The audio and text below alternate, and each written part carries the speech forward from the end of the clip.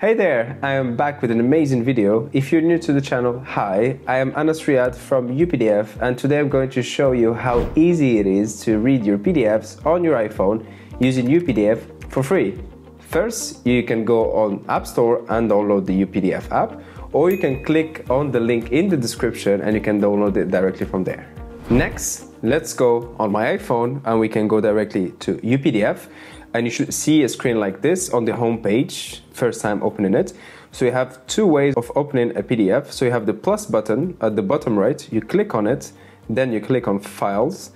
And here you can choose a file from your iPhone and you can directly open it. Let's say I open this one, click on Open, and here it is. It's directly open on my iPhone. There's another way. So if we go outside of the app, we go to Files. And in Files, for example, I go and I open, let's say, this PDF here, and there's the button at the bottom that says Open in UPDF. You click on it and it takes you to UPDF in less than a second, in a fraction of a second. So that's the two ways that you can open a PDF on UPDF for free, super fast, and it works on your iPhone and all the other devices as well. So here, if I go click on this bottom arrow at the top and I go into Preferences, you can see all the adjustments that you can make to read your PDF. So for example, if you use your finger or your pencil, depends on your device. If you prefer a single page or 2 pages, for example, let's see, I like 2 pages. I like to have a broader view of what's going on.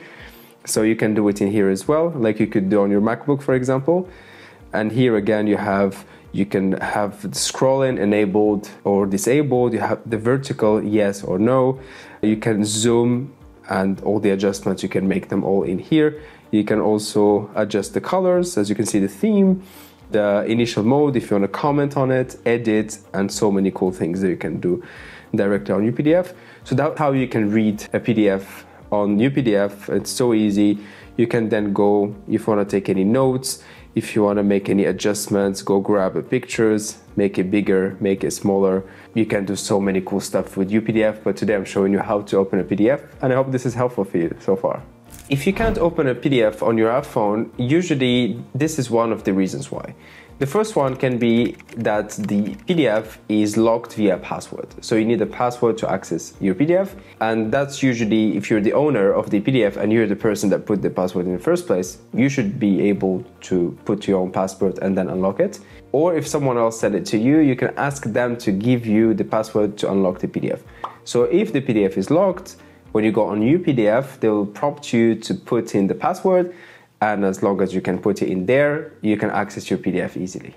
Second thing why it might not be working is that the reader app that you're using is outdated. So this is where UPDF come into action, and you can directly go to the App Store and you can type UPDF and you can find it in here, UPDF. You can download it if it's for the first time and it will take you directly to the app. Another reason could be that there is an issue with the iOS operating system.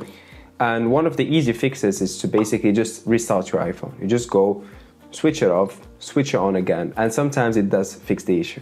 Or another fix is to open the PDF on another device. So you can just airdrop it from an iPhone to iPhone, or from an iPhone to a MacBook, or you can send it via WhatsApp, for example, and open it on another device. And finally, another reason is that the file might be corrupted. And if the PDF is corrupted, then obviously you'll find it difficult to open it on your app. And the fix here is quite simple. You can go and re-download the PDF, make sure that your internet is stable and the source from where you download the PDF is safe. And if that doesn't work, you can just ask the sender to resend the file to you, and then you can simply open it again on UPDF and it should be working just fine. That's it for today's video. I hope you enjoyed it and you learned how to open your PDFs using UPDF, an amazing free tool that helps you do a bunch of things with your PDFs. If you enjoyed it, remember to give it a like and subscribe to the channel. And if you have any comments or any things that you struggle with, you can put them also in the comment sections and we'll make sure to make videos about it. Thank you for watching.